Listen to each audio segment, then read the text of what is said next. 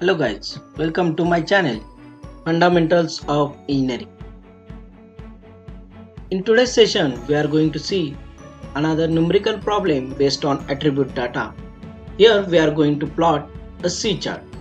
So before plotting to this chart, I request everyone to subscribe my channel, click on bell icon to get more notification. Now guys, we will see what is meant by control chart. The main purpose of the control chart to indicate whether the process is under control or need to be reset. As the product we are producing, samples of one or more atoms are drawn from that batch and checked for the quality, the characteristics being controlled and the results plotted on the chart. If the sample characteristics are within the limits specified on the control chart, the process is under statistical control and any dispersion in the data is purely on random causes. No corrective action need to be taken and the products will have acceptable quality. If points are falling outside the control limits, it indicates the presence of assignable causes which need to be investigated and set right. So there are two types of chart we can plot based on variable data and attribute data. Variable data, there we are measuring all the dimensions of the part and based on that we are plotting chart for the variable. And there are another attribute data, based on that we are plotting the chart based on either we are getting the conformance limit or non-conformance limit. So there is a possibility that in the attribute data we are getting the change in the causes based on the chance causes or assignable causes. So based on that the control chart patterns defines based on the assignable causes and based on the chance causes. Assignable causes means unnatural causes and chance causes means natural or random causes. Based on that we have to get the change in the pattern for the either variable chart or attribute chart. First, what is the attribute chart that we are going to see? We have seen inspection by attributes mean separating the parts into acceptable and unacceptable lots based on the inspection methods in which no measurement is done or no quantitative value of any characteristics is obtained.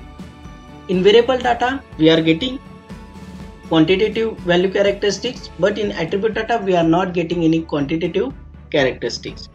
So based on that we are getting the different chart like P chart, C chart, NP chart, U chart. Earlier we have seen some numerical problems based on attribute data. For that link you can see in the description box or in suggestion link. So inspection by attributes becomes necessary for two reasons. The volume of products is so large that quantitative measurements of any dimension or characteristics is very time consuming and inconvenient to handle. Second reason is what? Some of the product characteristics, though important, are not possible to be quantitatively measured. Typical example that we are going to see, that is the color of the product, taste of a preparation, clarity of an image, presence of spatter or aesthetic views. So based on that, the control chart of attributes having good advantages against the variables, that the chart are easier to construct, less time and effort is needed to obtain the necessary data for this chart, and the chart are easy to interpret and explain. And another most important advantage is that it is suitable for all types of applications.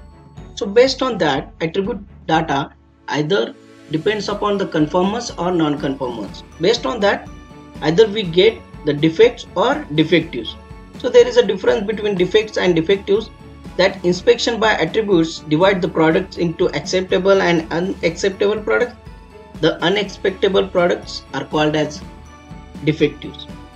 An item is called as defective if it is just to not able to perform the function that is for this it is designed, or it is not likely to be acceptable by the customer for any reasons.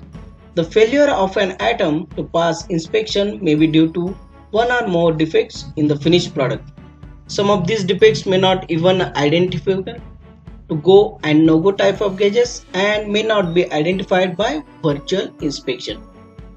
We can get the typical examples like type of defects including pattern or color, then presence of spatter on the surface of welded joint or pinhole porosity in casting. So this control chart by attributes drawn in terms of number of defectives per lot or number of defects in each article inspected. So based on that, we are going to see the attribute chart based on the number of defects. For that, we are using C chart. C chart is a control chart drawn for studying the number of defects per unit of the product. This chart is useful to ascertain variation in quality of a particular characteristics in small lots where certain number of defects per unit can be tolerated. There are some conditions for drawing the C chart. The area over which defects can occur should be fairly constant, and second condition is that the opportunity for existence of defects should be large. There are some applications where we are using C chart, that number of defects such as blowholes, cracks, rail tails in a casting, number of defects on a sheet of a paper or a roll of a photograph. We can use the C chart in number of surface imperfections on a fixed area of cloth. We can use for errors in printed pages, or we can use this C chart in air pocket in glassware. So there are some advantages for using this C chart. Now we are going to see how to plot that C chart based on one numerical problem. So this is the problem in which the number of defects found in each sample of a cloth for 1 square meter area are shown below. Draw the appropriate control chart and state whether the process is in control or not. Here which chart we have to draw, that is not defined in the problem itself, but based on the number of defects we can see that we are going to plot the C chart. Now for the samples and how many defects are found, that is given for the cloth of 1 square meter area. So for the 12 samples, number of defects found, that is given. So for that we have to plot the control chart and we have to define based on that control chart whether the process is in control or not. For that, first we have to calculate the mean number of defects per unit. So in the step 1 we have to calculate the mean number of defects per unit. How to calculate? That is a C bar, or it is called as a center line for the C chart. We can calculate based on total number of defects which are found upon total number of items inspected. We found the total number of defects. If we summation for the defects of C, then total number of items inspected means number of samples, that is 12. So if we add how many defects we are getting for the samples, that 8, 9, 5, 8, 5, 9, 9, 11, 8, 7, 6, 4 divided by, we have sample size of 12, then 89 total number of defects we found when we inspect 12 number of samples. Then we are getting the mean number of defects per unit, that is 7.42. That is our center line of a control chart. So based on that we got the control center line, but we have to calculate two limits, that is upper and lower control limits, and based on that we have to check whether all the defects are falling in between these two limits or not. If not, then what is the possibility that the process will not be in statistical control? If they are falling in between these two limits, then process is in statistical quality control. So before that, we have to calculate the two limits. First is the upper control limit. There is a formula, that is mean number of defects plus 3 into under root C bar.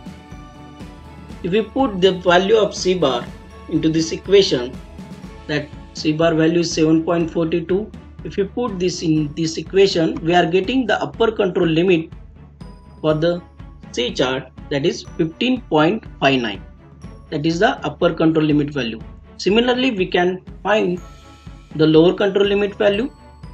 For that, there is a formula, C bar minus 3 into under root C bar. If we put this value of C bar in this equation, we are getting the lower control limit value, that is minus 0.75. But we have seen the number of defects, whatever the defects we are found, either it can be 0 or 1. So we are not getting the defects value in minus or integer. So that lower control limit value will be, we are considering at 0, because number of defect cannot be negative. So we got two limits value, upper control limit value and lower control limit value, and we have calculated the center line value. Based on that, we can plot the control chart. So last step is to plot the control chart. On the x-axis sample number and on the y-axis the defects which are found. So we got the center line, that is 7.42 C bar, upper control limit, that is 15.59, and lower control limit, that is 00. So for this sample, number of defects which are found, based on that we have to plot the control chart, and whatever the defects which are found, if you plot in between for the sample number, then we have to check whether the points or number of defects which are we got for the 1 square meter of cloth, either they are falling between this upper control limit and lower control limit or not. So if we plot this, we are getting this plot like this. For sample number 1, we got 8 number of defects. For sample number 2, we got 9. Sample number 3, 5. Sample number 4, 8. Sample number 5, 5. Sample number 6 and 7, 9. Sample number 8, 11. Sample number 9, 8. Sample number 10, 7. Sample number 11, 6. And sample number 12, 4. So if you join this point, then whatever the plot we are getting, whatever the pattern of a control chart we are getting, we can see all the parts are lying in between these two limits. So we can conclude that whatever the control chart we have plot for the number of samples, for the number of defects which are found, based on that we can conclude that the process is in statistical control. So what is the use of this control chart or C chart in the quality rating? For some of the products, all types of defects are not equally important. In such case, it is sometimes desired to use C chart for rating the product considering the nature of defects found in them. And today it is necessary to classify defects into various categories. We can classify based on that, like class A defects, class B defects, class C defects and class D defects. Class A defects, which signifies critical on various serious defects.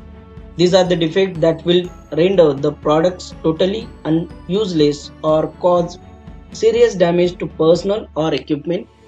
We can classify defects into class B, that is the major defects. These are all defects that will cause considerable customer dissatisfaction, shorten the product life and require extensive servicing. Class C defects like modularity service defects, they have effect on similar class B but lesser degree.